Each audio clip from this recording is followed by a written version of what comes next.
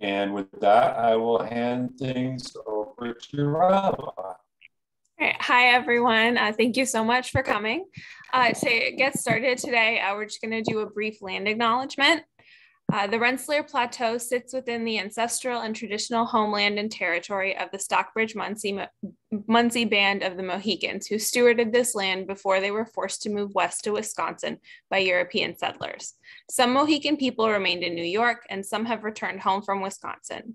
RPA cares for this land today with deep respect and gratitude for the Mehicananock, the people of the waters that are never still.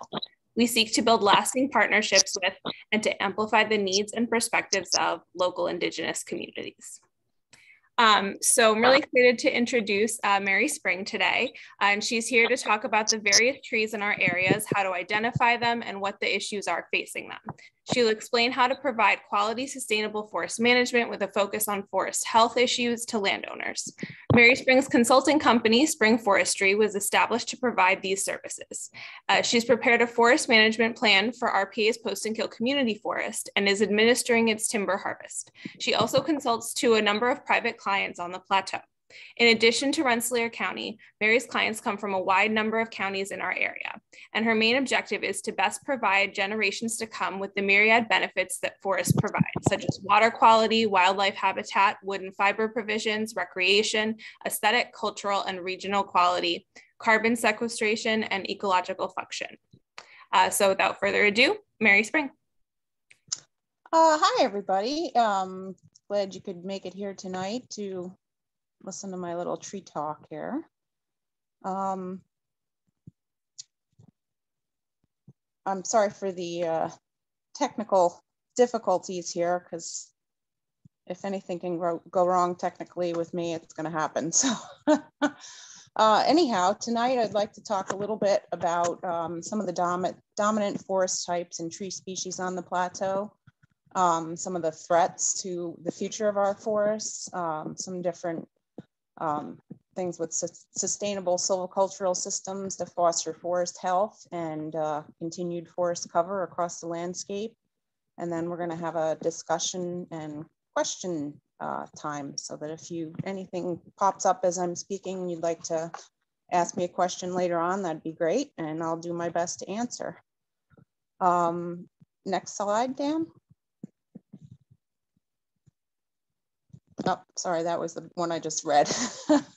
So the next one after that.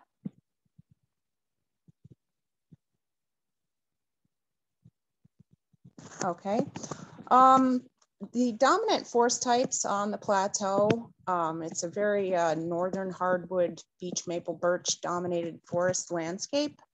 Of course, there's acres and acres of hemlock dominated forest, mixed hemlock hardwood forests, some white pine and pine hardwood mixed. And of course, so we've got some oak and pine and other minor associates in there as well. But it is a very northern hardwood dominated landscape with the associated species mixes that you find in those forest types. Next slide.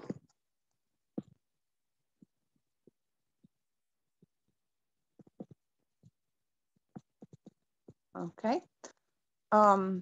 Some common tree species on the plateau, of course, as I mentioned, eastern hemlock, Tsuga canadensis. It's one of my favorite trees, and it's one of the trees that really, to me, adds a lot of the aesthetic characteristic to the plateau. Unfortunately, I'm going to talk about it a little more in the further slides, is hemlock, and this is something that's really, like I say, it's one of my favorite species, and it's one of my major concerns for landowners on the plateau that I work with, including RPA properties, is, and I'm sure you've all heard of this, is the hemlock woolly adelgid. It's not quite so widespread up your way, but down here by me in the Catskills, it's been here probably since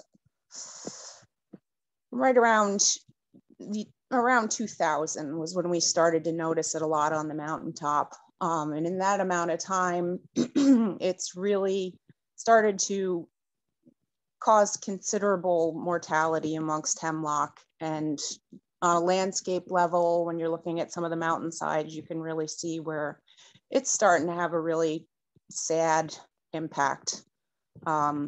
I've been working this past week on a property up in Westkill, which is on the mountaintop in Greene County. And there's just, it's just kind of heart-wrenching to see the amount of mortality that's occurring up there. And it's kind of slowly, progressively moving along. And this is something that's been on my radar for a long time as a concern for Rensselaer County, because like I said, it's kind of just a matter of time before it gets there and starts having the same impact. Not to go on too long about hemlock on this slide, but we also have a lot of American beech on the plateau, Fagus grandifolia. And as I'm sure most of you are aware, it's very heavily diseased with beech bark disease. So that's a major concern as well, because beech is one of those species that really is so successful at vegetative propagation from root suckers and stump sprouts, and it's extremely shade tolerant. Deer don't like to eat it too much. So it's one of those things, because of beech bark disease, in the absence of beech bark disease, it would be a perfectly acceptable species. But because of beech bark disease, the presence of it and the prevalence of it, and the fact that it kind of outcompetes things that we'd rather have growing is a real problem, a major concern. We've got a lot of red maple on the plateau, also known as soft maple, Acer rubrum. And what you'll see a lot on the plateau with red maple is that because of the history of charcoal production and heavy cutting of trees for that, and too from past logging and things like that, a lot of the red maple up your way is coppice, which means that it's multiple stems coming out of an old stump, which is not ideal in terms of timber quality. It's also not ideal in terms of tree health, because coppice stems tend to have a lot of heart rot decay in them. So it's just not an optimal condition, quality of red maple. We've also got quite a bit of sugar maple up your way, Acer saccharum, which of course is a very popular and beautiful species. And it too faces some problems as far as dieback.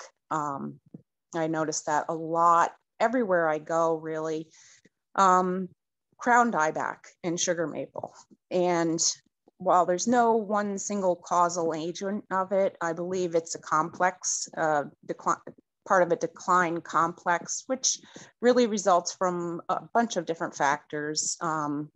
My personal opinion of it is that we have some soil acidification, and that's kind of a starting point for the decline, because maple likes a nice basic soil.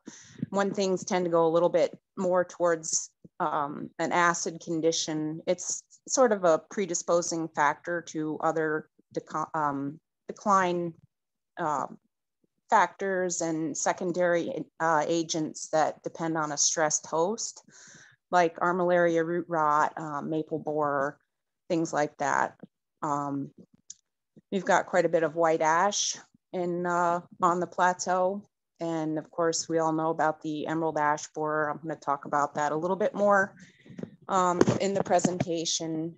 But white ash has been infested by this really bad little boop-breasted insect that is basically going to effectively eradicate ash in the short term. I believe that in the long term, it may be able to recover from it.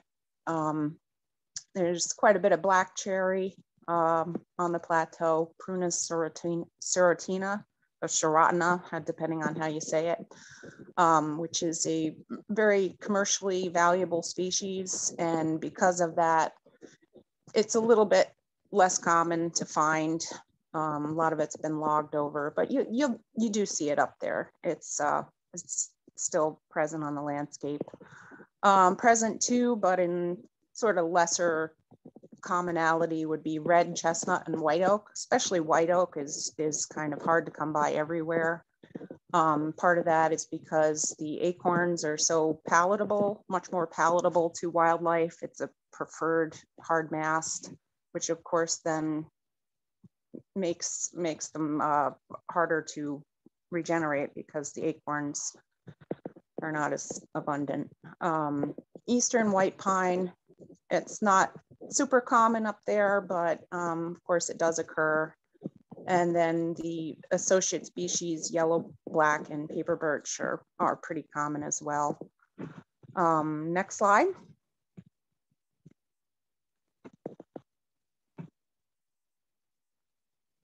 Okay, threats to the future of our forests.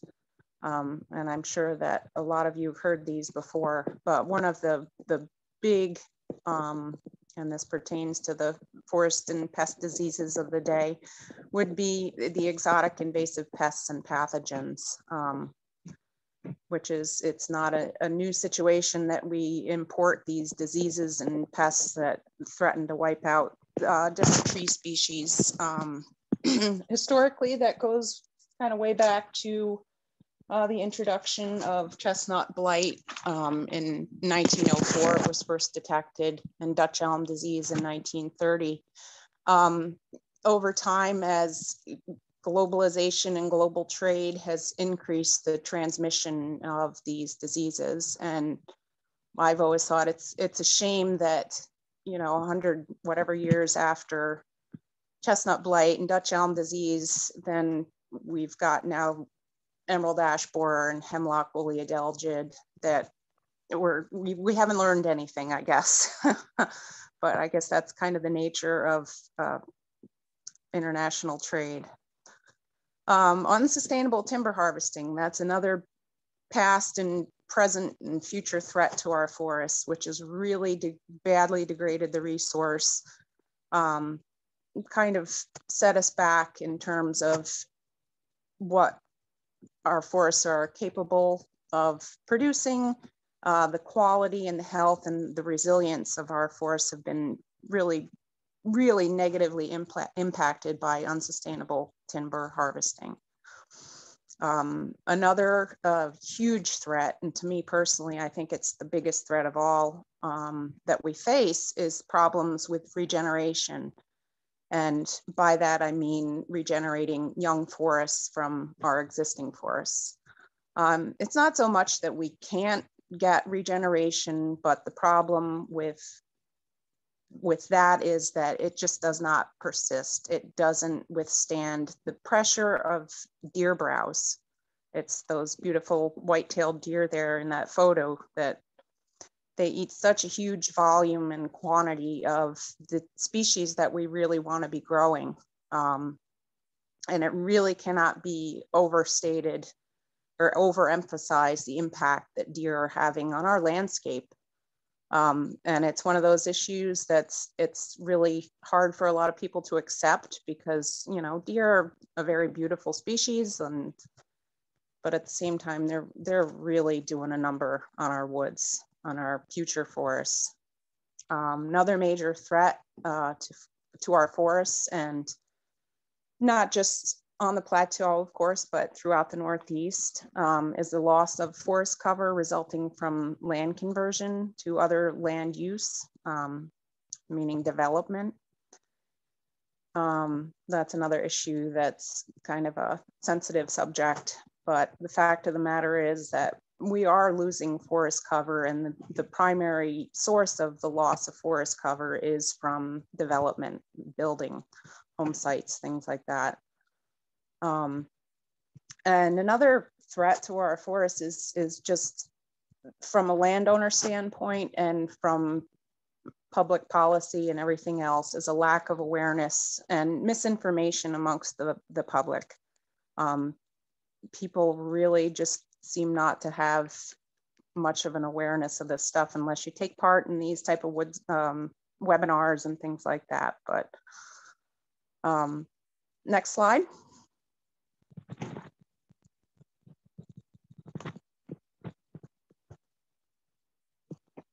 Okay, I touched on this before, but this is a major issue that is kind of really, we're watching history in the making here with this.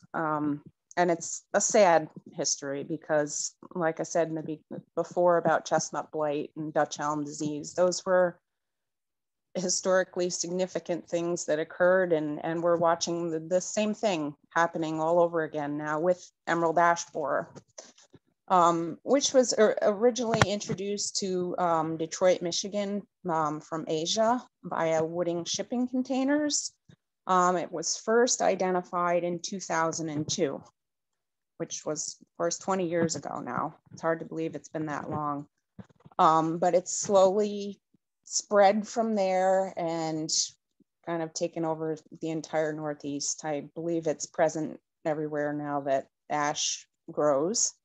There were some early attempts to quarantine wood products within areas where the infestation happened. As we know with quarantine, that's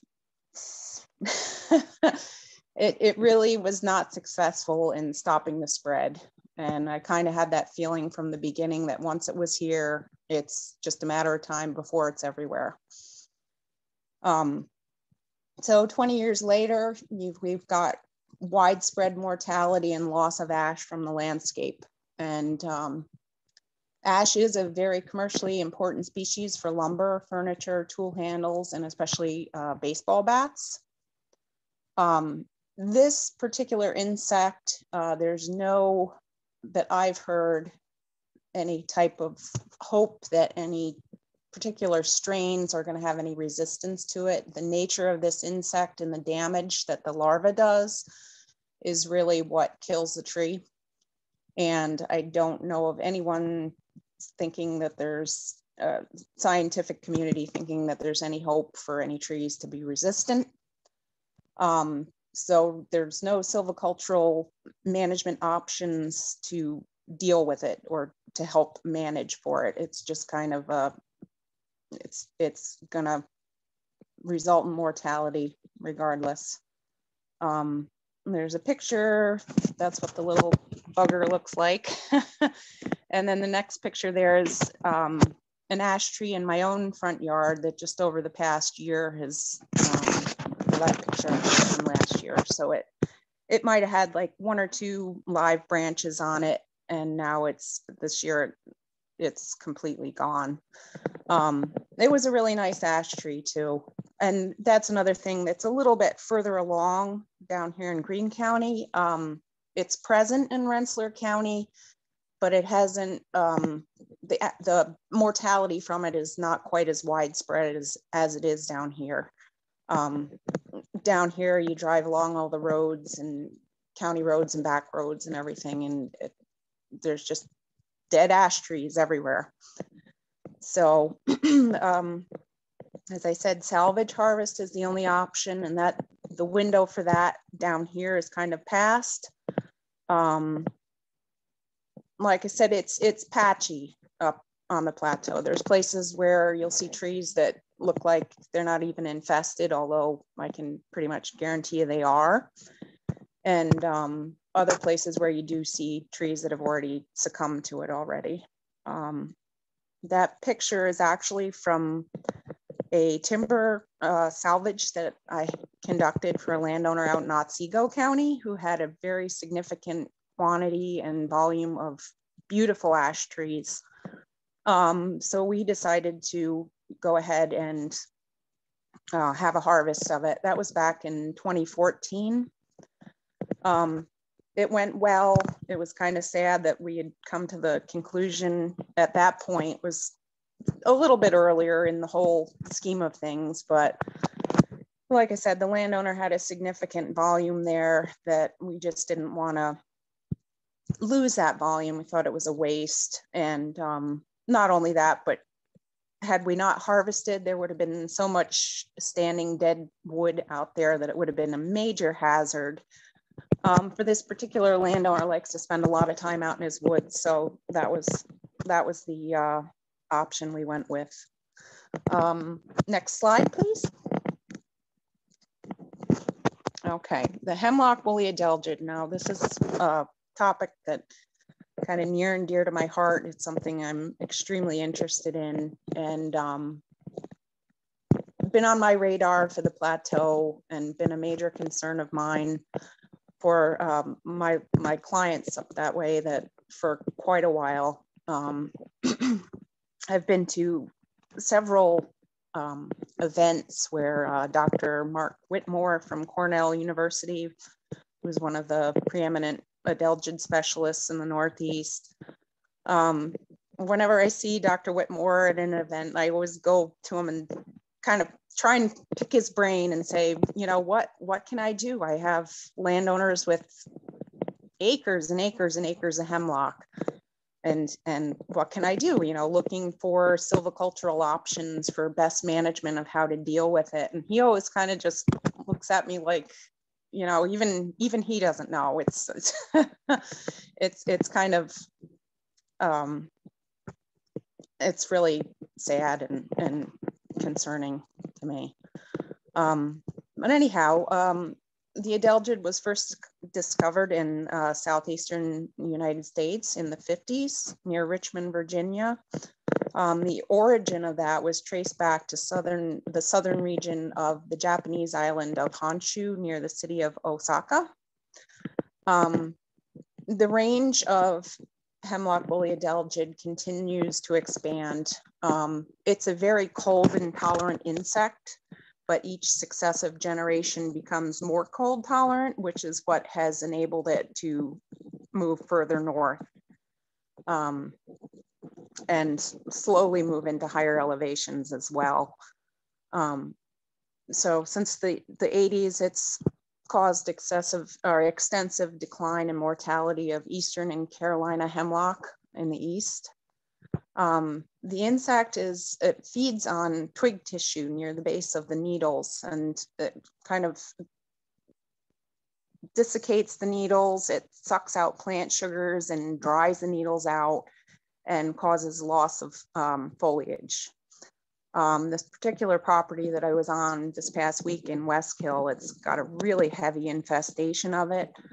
You could sit there in the woods and just hear the needles dropping off the trees. It's really that loss of needle and leaf cover, even though their needles are still a leaf.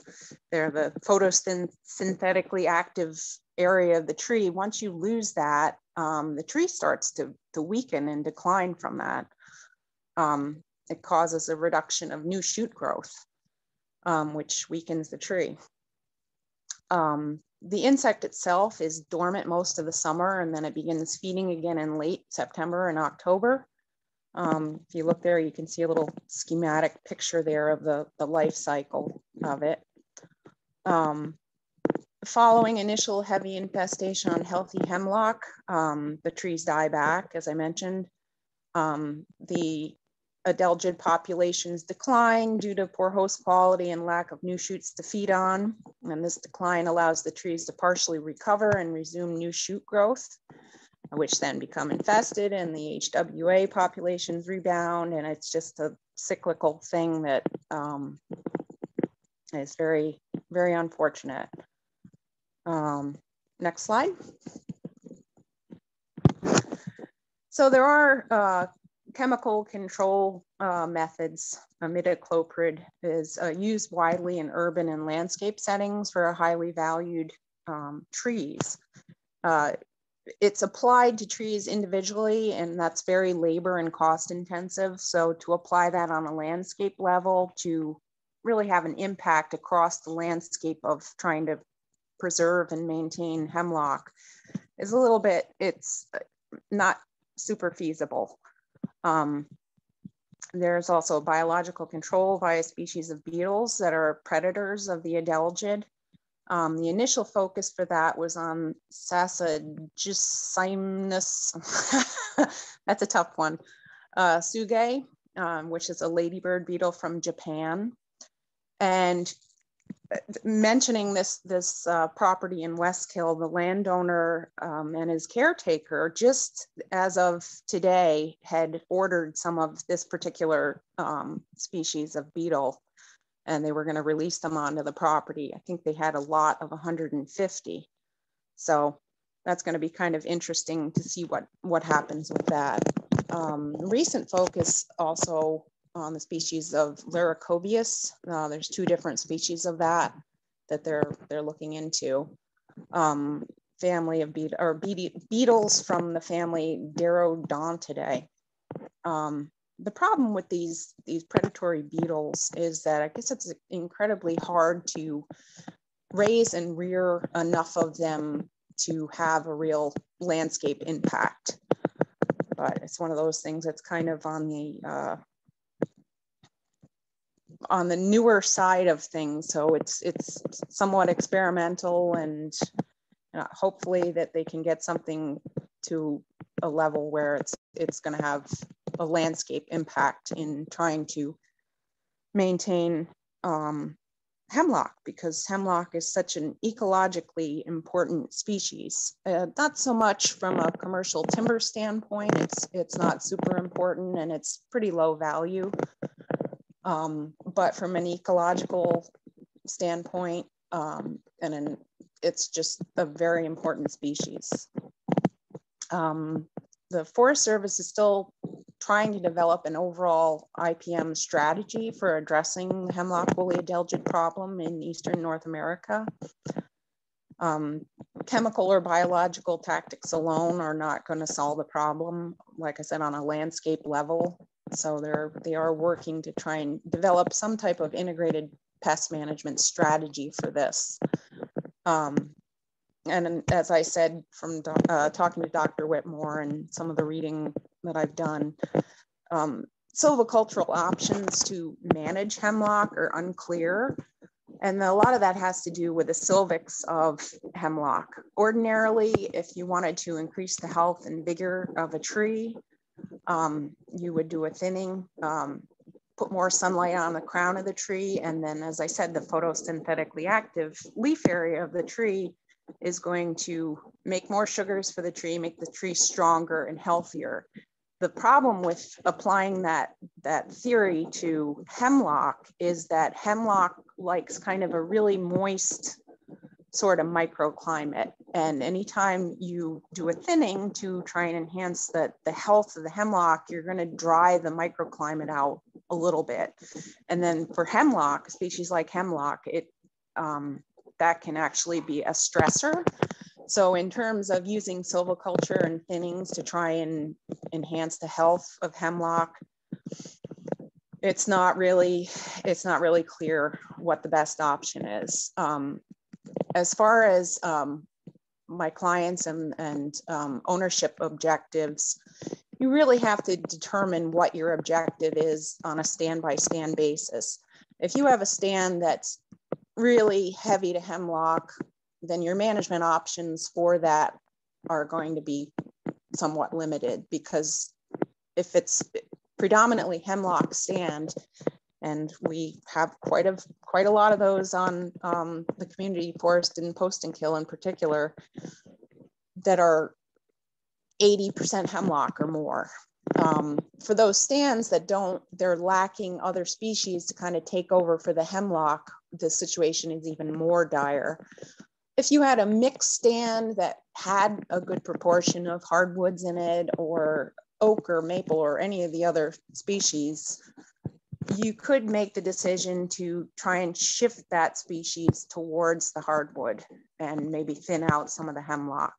A lot of this too depends on the quality and the health of the hemlock. Hemlock is predisposed to something called ring shake, and it's very, very common, and it's somewhat hard to detect from the outer appearance of the tree as to whether it has it or not. So you might look at a tree and say that it's a saw timber tree because it looks fine on the outside, and it gets cut down and you can see that it's what we call shaky. And then rather than becoming saw timber, then it has to become pulp because it's just lower grade and it doesn't have the structural integrity to be lumber. So the whole hemlock issue, it's one of those things. I think it's going to be the story of my career here, one way or the other. consider going back to school and maybe doing a research project or something with it. I don't know, to be continued. I'll keep you posted. Next slide, please.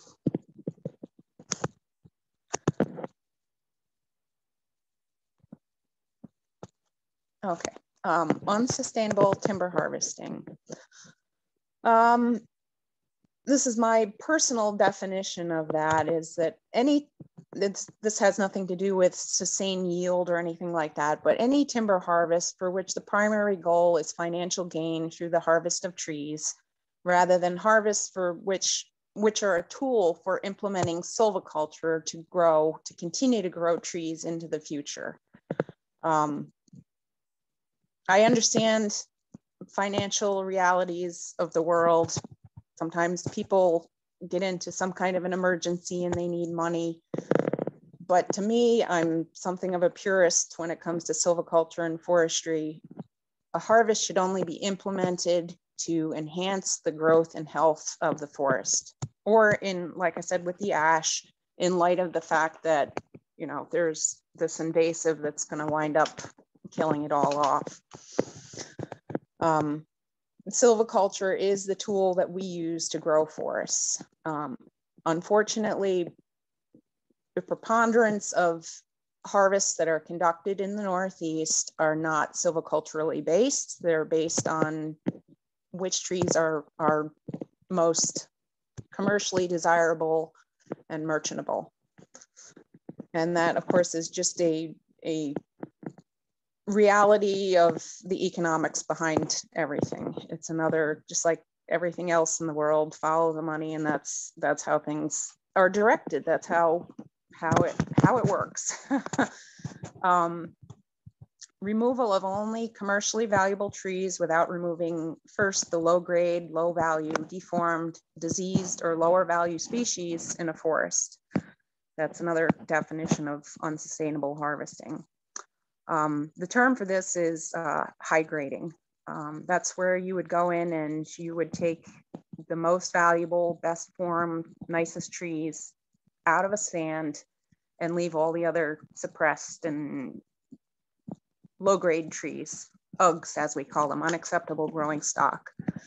You know, so in that situation, you're leaving forest cover behind, but the residual stand is just of worse health and vigor and reduced resiliency to forest health threats, as well as reduced future timber value. And that has a really degrading effect over time. And we see that a lot. A lot of our forests have been subjected to that. That's kind of the rule, not the exception, unfortunately. In even age stands, which most of our forests are even aged, the best trees that have thrived on that site are removed from the gene pool, basically, and the runts are left to grow as the future growing stock and seed source. So this really has a really dysgenic kind of effect on the forest over time. This results in stands that have lowered capacity for growth and propagating future growing stock. Next slide.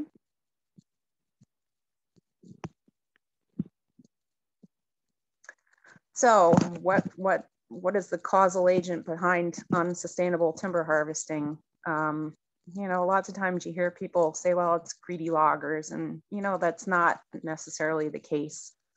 It's more realistically caused by landowners making uneducated, uninformed decisions before having a timber harvest. And you know, that's not by any means to say that these people are dumb. It's just that there's such a lack of the whole harvest process and the concepts of silviculture and things like that that people just don't seem to know about in general. So they make poor decisions, and or they don't use a forester, or they're using a procurement forester from a mill or a buyer. You know, that's potentially ill-advised as well. you have to remember the objectives of the forester that you hire. Is their goal to sustainably manage your forest, or is there a goal to ensure a constant supply of logs to a sawmill? I mean, that's something you really, I know probably there's landowners out there that have been approached by different mills to say, well, you know, we're going to do this sustainably and we're going to make you this amount of money, and it's all fine and dandy. But, you know, those guys are not making their living cutting out the junk first. They're making their living marketing the best trees in your woods, and that really is not going to set the stage for long-term sustainability or forest health or anything else. You really have to remember how long it takes trees to grow, and to be sure to educate yourself before you have any kind of thinning or timber harvesting or anything done on your property. And, you know, get more than one opinion, talk to more than one forester.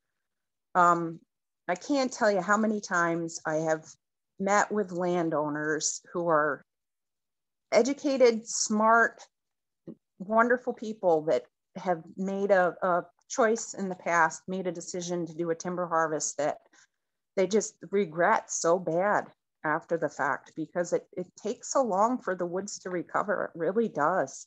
In light of the fact of one of the other issues that I'm going to talk about here in a minute, the regeneration problem. If you make a mistake like that in your woods, it's going to go beyond your lifetime. That it's not just something that you can recover from that easily, you know. So definitely do your homework before you do anything in your woods. Next slide. Okay, I'll talk a little bit about the two silvicultural systems that we have for long-term sustainability. So one way to think about silviculture, the definition of silviculture is the art and science of controlling the establishment, growth, composition, health, and quality of forests and woodlands to meet diverse needs and values of landowners and society on a sustainable basis through the application of silvics. And silvics basically is knowing what conditions and light requirements and things like just how each specific species grows, the type of requirements that it needs to grow well and do well. As I mentioned before, shade tolerance. I think I mentioned shade tolerance. That's part of the whole picture. With hemlock. Hemlock is one of the most shade tolerant species we have. So you're going to be managing for a shade tolerant species a lot different than you are one that requires a lot of sunlight to start up. Silviculture, as I've already said, is defined as the art and science of growing forests and employs two basic systems for the establishment, tending and harvest of forested crops, depending on the array and spread of age classes in a stand. So you can think of silviculture similar to agriculture, only instead of growing an annual plant that completes its growth in one growing season, you're growing large, long-lived perennial plants that have a very long growth rotation. So there's two basic systems for silviculture. There's even age systems and there's uneven age systems. So an even age system, you're going to continually have one age class basically, and then eventually you're going to regenerate that by the use of one of those. And that slide is a little bit hard to read, but even age regeneration methods are clear cuts, patch cuts, seed tree cuts, shelterwood cuts, coppice, and retention systems. Uneven age systems include single tree selection system. Now you'll hear the term selective logging, and that's a lot different than selection system. Selective logging can be anything from going in and picking out the best trees, that's selective logging, to single tree selection. And single tree selection is going to try and create mix of age classes over time so that it's not an even age forest. You're going to have younger trees and you're going to have middle-aged trees and you're going to have older trees. And each of those size classes is going to be occupying a similar amount of surface area on the ground. So as you'll picture, you'll have a lot more little trees than you will bigger trees, but they're going to kind of over time, ideally, occupy the same ground space. Now, in terms of carbon sequestration, this, from what I'm reading in the science, uneven aged management is kind of going to be our best way to sequester and store carbon, because you've got bigger trees that are doing the storage, because you got to remember with carbon, there's sequestration. That's the process of growing trees that are pulling carbon out of the atmosphere. And then you've got much older, bigger trees, and those are the ones that are actually storing the carbon in their above ground biomass, their stems and their leaves, and of course the soil biomass as well, the root system. Okay, next slide. Okay, so going back to even age silviculture, I'm gonna talk about that a little bit more. In the even age silvicultural system, all the trees within a stand are approximately the same age. I think it's within a certain percentage of the total rotation age of the tree. So, you know, they're not exactly all necessarily going to be the exact same age, but they're within a spread. And I think it's 10 or 20% of the rotation age. I can't remember. But the cohort of trees regenerated at about the same time. The stand is allowed to grow to a rotation age determined by ownership objectives for financial maturity. Then it's cut by one of the even age regeneration systems. Examples of even age regeneration systems are clear cuts, shelterwood cuts, and seed tree cuts.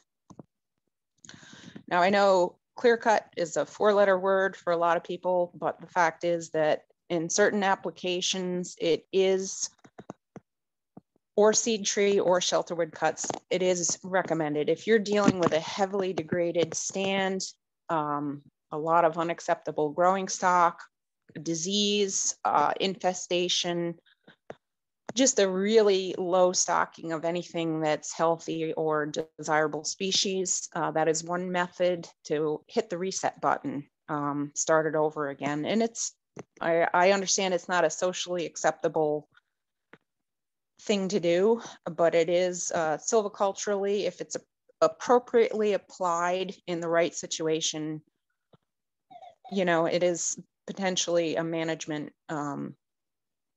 objective for regenerating a stand. The downside, like I said, for most people with even age system is the dramatic loss of tree cover in one cut, especially as in a clear cut, and a long period of time with no mature tree cover.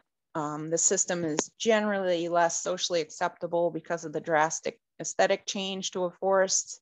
Although, like I said, it is a legitimate silvicultural system for regenerating a badly degraded stand or a sick stand or something, you know, along those lines. And like I said, it's obviously something that it has to be under the right application.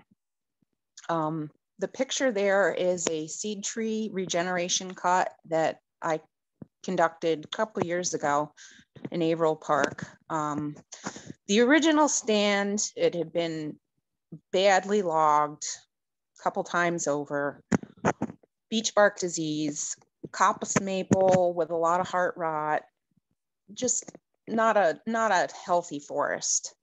And the landowner was a little bit, you know, he recognized what his stocking was, and he just didn't want to continue to grow unacceptable growing stock on his property, which, you know, it makes sense. I mean, you can have forest cover, as I mentioned before, but if you really look at it and you've got nothing but diseased beech and scarred up heart rot, just a sad situation in your woods, you know, sometimes it's applicable to hit the reset button.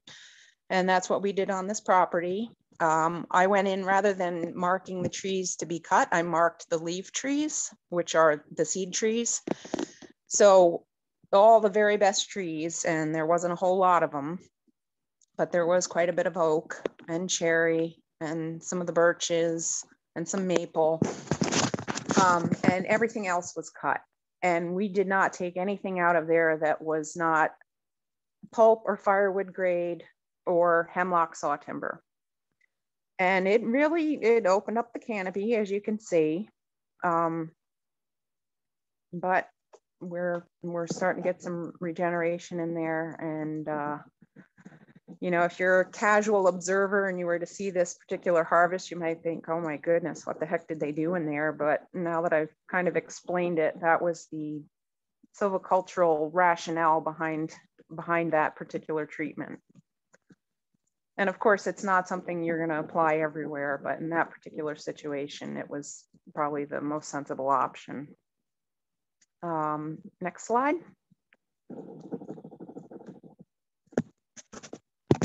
Okay, and I'll talk about uneven age silviculture a little bit.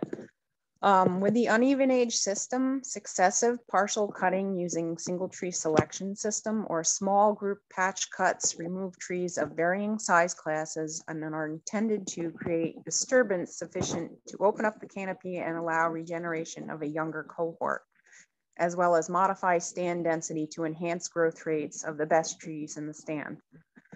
This system aims to create a balanced structure of varying age classes over time, like I mentioned earlier, but is unfortunately most effective for more shade tolerant species such as sugar maple, beech, and hemlock. I briefly touched on shade tolerance before, and that is something that you have to take into consideration when determining whether you're using even-aged or uneven-aged silviculture. There's some species that really like a lot of sunlight to start up: white pine, cherry. Oak is initially somewhat intermediate in shade tolerance, meaning that it will regenerate in some shade, but over time it decreases in shade tolerance. So you do have to look at the silvics of the species, your target species, what you have present, what you're trying to grow, before you determine which of these two systems you're going to use. So the benefit of the uneven age system is that there's a continuous forest cover. There's no dramatic removal of the canopy such that there is with even age forestry. The downside, as I mentioned, is the difficulty in regenerating the shade intolerant species, that successive partial cuts and the disturbance involved can result in damage to the residual stand caused by felling and skidding activities during harvest. Logging is by nature, it's a disturbance to the stand, and the higher residual basal area, residual stocking and density that you leave behind, the more opportunity there is for wounding and scarring and things like that. So uneven age silvicultural systems, group selection, you can create openings up to 1/2 acre in areas of poorer quality or less vigorous trees. So like I said, if you had kind of localized patches in your woods of diseased beech, and yet surrounding those areas you had some scattered nice red oak saw timber, you could try some group selection gap openings to create a gap. You'd be removing those diseased beech, so you wouldn't really be losing anything in terms of healthy trees and healthy forest, and then trying to encourage some of those surrounding seed trees, the oaks and stuff, to fill in that gap and regenerate where you've created that gap in more sunlight. Of course, with oak, you do need to do some scarification of the soil, some disturbance to create a seed bed for the acorn to get into. If the acorn just lands on top of the leaf litter, it's not going to do anything. It needs to get down into that mineral soil in order to germinate and to grow. Another uneven age selection system treatment includes single tree selection with canopy gaps. So you're creating a gap in the canopy and letting light onto the floor. And as I said, depending on the shade tolerance of the species, you know, with something like sugar maple is really shade tolerant. Sugar maple will regenerate on its own in the understory anyhow on its own. So if you create a little bit of a gap there, you're going to make that even a little bit better opportunity to regenerate the maple. So it's intended that uneven age forest should have at least 3 age classes, which is kind of hard to achieve. And most of that relates, as I said, to the deer problem. But in technical terms, what they want is it's called the reverse J arbogast structure. So I kind of mentioned before that different size classes, the smaller trees are going to take up, you know, there's going to be a lot more smaller trees than larger trees, but over the landscape, they're going to take up about the same ground space. Next slide. So we've got a few things that are causing this problem with getting regeneration to persist. Like I said, it's not the fact that we can't get regeneration. Oak is a little hard to get regeneration, but other things like maple and birch and cherry, you know, we get regeneration with them after harvest, but the problem is that all of that regeneration gets eaten by the deer. So that, like I said, can't be overemphasized, the impact that deer are having on the future of our forests. Northeastern forests have this innate ability to regenerate themselves in the absence of these other factors that are complicating the matter. We don't have to go out and plant trees. I mean, none of our forests were planted. They're all naturally occurring. Well, with the exception, you know, softwood plantations on state land and some other areas like that. But by and large, our forests are naturally occurring, and they still would be, and they would continue to be even after bad logging, heavy cuts and things like that, if it were not for deer and if it were not for competing vegetation. That's a picture of Japanese barberry. I'm sure a lot of you know what that is, which is a really terrible invasive. It gets spread by birds and stuff. The problem with the berry, it's not quite as nutritive as some of our native species like the dogwoods and stuff like that. Barberry, stilt grass, along waterways, we've got Japanese knotweed. These things are just so prolific in their reproduction that they outcompete things that we would rather be growing, like the native species and maples and the birch and the beech and oak and cherry and all of those things. And they're really prohibiting the establishment of anything, even minus the deer. The capacity for those things to outcompete is just so great that they're hard to overcome. And of course, past exploitive logging, that's another problem that we have with regeneration, because we've taken the prime species out of the equation. They're no longer there to provide a seed source for establishing a new cohort. You know, if you've had past exploitive logging that's taken out the best trees, and you've got ones that are perhaps genetically inferior, not as resilient as the ones that did really well on that site are genetically suited to that site, and they're going to thrive. And when you've taken those out because they're the most valuable trees, you're left with a situation where the parent trees are just not there. So that's another factor in our problem with establishing and getting regeneration to persist. Next slide.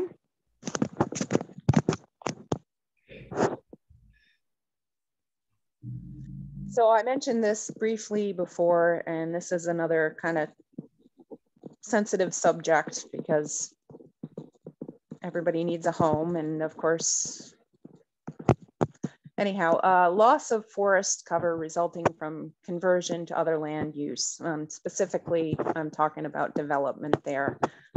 There's two pictures. They're both from Greene County, and they're within 2 miles of each other. The picture on the left is an area that it's right up on the mountainside. You can see it from down in the valley, and it's just a big gouge along the mountainside that was clear cut, and it's now they're in the process of putting in houses. I don't know how many houses they're going to put in, but it's more than one. And I don't think it was specifically a family or people that bought the lot and they're going to put up a house. I think it's kind of speculation houses because there's a developer locally that does that. So that particular patch of forest there is just never going to go back to forest. We've lost it. It's not there to sequester carbon anymore. It's gone. Now the piece on the right, that's on state land, and that is young forest, not off in the distance, but right in the foreground there. That was a clear cut on a softwood plantation that dated back to sometime in the 30s. And there was a bark beetle in it. So it was really no longer a healthy forest, and the state made the decision to clear cut it. And at the time, there was, of course, a lot of negative feedback from the public that they were doing this clear cut. I want to say it was probably 10, 12 years ago or so. But you can see this picture was from last year, that's all started to go back to forest now. And that was not planted. It was a Norway spruce plantation. And you can see there's some spruce coming back, but there's also hardwood. There's maples and oaks and cherries coming in there. So that was, a silvicultural application, a legitimate application of a clear cut on a stand that was not healthy. And that's going back to forest land now. So it might have looked bad in the beginning, but it's going to be forest again. And I think that's the end of my slides there. Next slide. Okay. Guess here's where we open it up to questions. Yeah, so we've got some questions in the chat, so I'll just read them out and you can answer. And then everyone, if you have questions, just put them in that chat and I'll read them as they come in. So the first question, I think you addressed it a little bit, but any thoughts or knowledge of working with predators of the emerald ash borer and the woolly adelgid? I'm just actually, like I said, this is all kind of on the forefront. And as of next month, I'm going to be working with the Hike Preserve in Rensselaerville. They've got some high priority hemlock stands around their, excuse me, Lake Myosotis that they want to save. They're working with Dr. Whitmore from Cornell, and he actually referred them to me, knowing my special interest in hemlock. And so we're going to be working on a project there. We're going to be doing some integrated management. So there's going to be chemical treatments, and there's also going to be the release of the beetles. And so this is the first experience that I've had with the predatory beetles and integrated chemical treatments with that. So I'm really excited to take part in that project, and I'm hoping that it's going to allow for a lot of information transfer from that to my landowners. So it's something I'm really excited about, and I'll keep everybody posted as to how it goes and what I learn and how we can apply that to some of the properties up there that I work with. Great, thank you. So next question, a neighbor recently logged as a cash grab. Is there anything that I can advocate for with him to support the health of that land now? Well, you know, it really depends on how the harvest was done. I would talk to him, and, you know, like I said, I can't say if it's something that was really heavily cut or if it was high graded. You know, as I kind of mentioned before, you know, once the damage is done, if it was bad damage, and I'm not saying that it was, I mean, they may have, I don't know the nature of the logging or who did the logging or if they used a forester or anything. But definitely one of the things you could do if it was a heavy cut is to try and get him or her on the case of looking out for the invasive species that are going to crop up. If you've really opened up the canopy, you could potentially be getting barberry moving in and stilt grass, and, you know, depending, like I said, if there's a waterway, could have knotweed. That would be kind of the first thing to do, even if the forest was degraded and the canopy was really opened up. That would be my recommendation to the landowner, is to try and control that stuff, just because of the fact that it is going to compete with anything more desirable that you would like to have growing in there. So that's kind of one thing that you could do to maybe hopefully help them to get it on a healthy course. You know, like I said, depending on how the logging was done.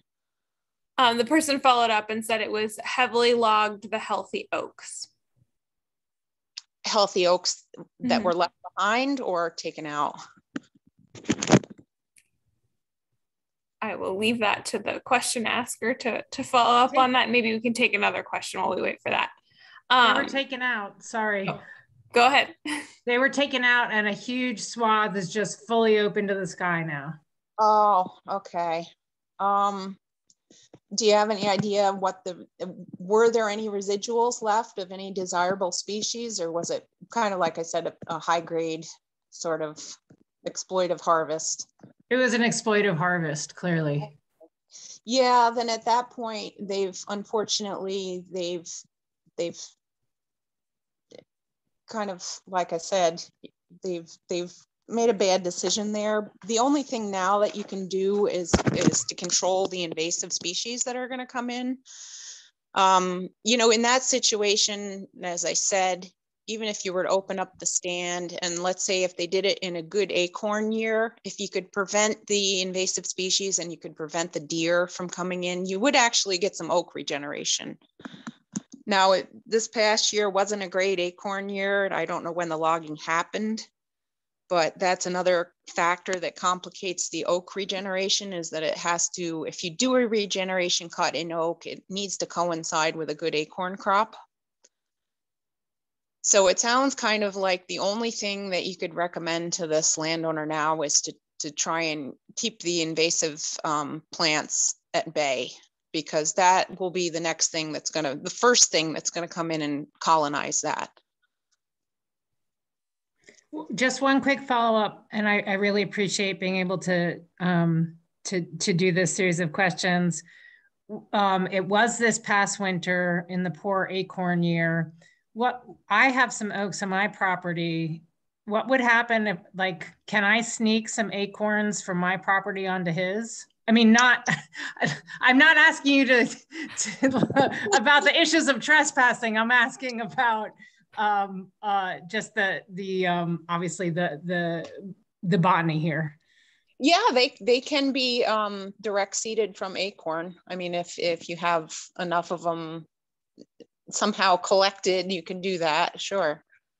Yeah, I would do it the coming year. Right. Yeah. Yep. Okay, that's my plan. Thank you. Johnny Acorn seed there. Yes, ma'am.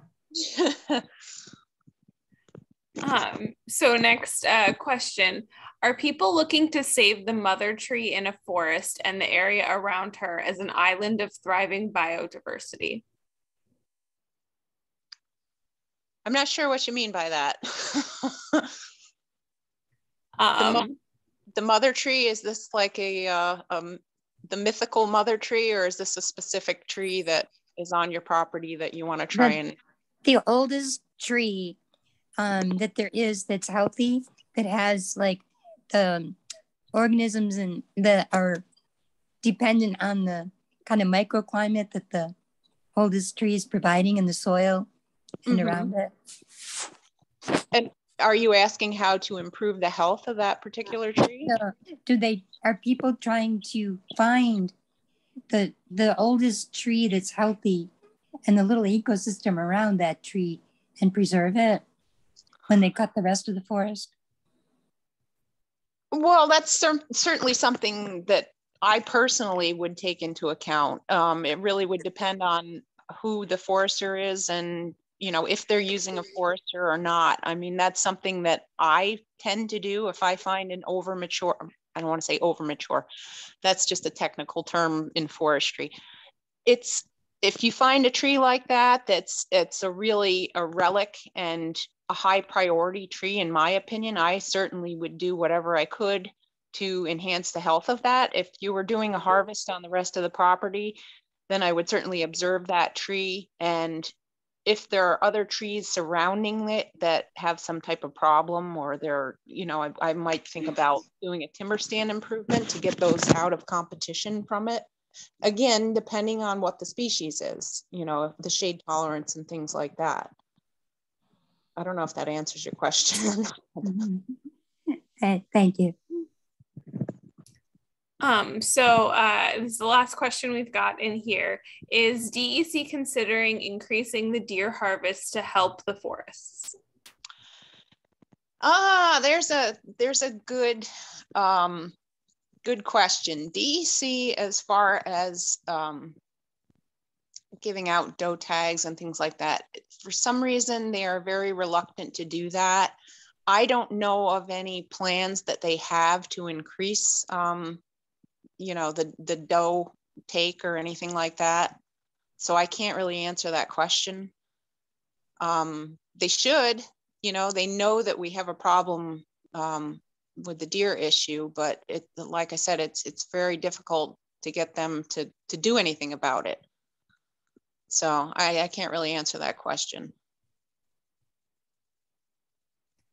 All right, so it looks like there's no more questions in the chat. So if anyone has any other questions they want to ask, they can turn on their microphone or throw those in the chat. But otherwise, I think we can wrap up. Thank you so much, Mary, for your time and for your presentation. Thank you to everybody for listening to me.